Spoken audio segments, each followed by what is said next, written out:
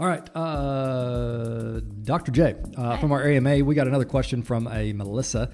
She says, how does your office handle dental anxiety? Oh, great question. That'll apply to a lot of people. That's kind of like the number one thing that our patients are concerned about. They're always anxious to come see us. A lot of them are, yeah. You know, whether that be from bad experiences or whatnot. You know, we try to, from the moment you step in the door, to really try to alter that down. So you walk in, you meet our lovely Cassie. You know, she's going to give you a big smile. She's going to offer you a coffee. Yeah. We have things like just our environment, I think, really plays a part in decreasing our patients' anxiety. Our attitude, our assistants' attitudes. You know, we have massage chairs, we have beavers in our chairs. It's the little things for sure. It is. It's the little nuances that add up, and I think that really helps patients with dental anxiety. Yeah, I think that if I can jump in, there's three things that I would say.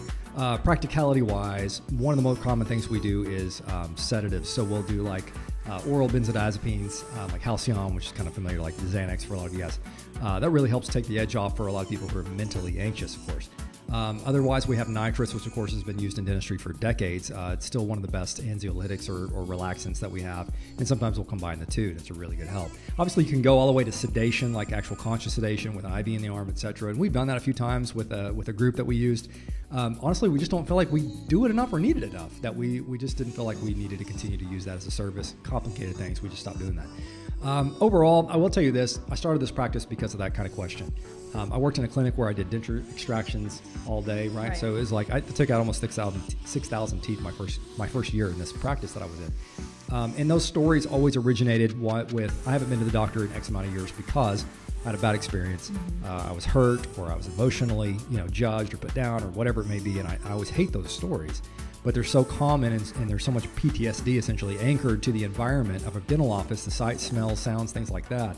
But one thing I think our patients have appreciated is that when I started the practice 6 years ago, I said, we've got to do things differently and deliver this differently.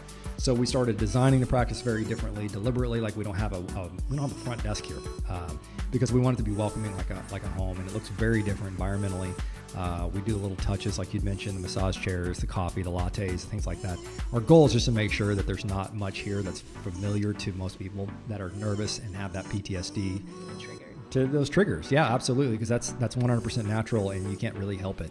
So we just try to avoid it. You'll notice, like, we don't smell like a dental office. We pay to have it not smell like a dental office with smells that go in our AC units, etc.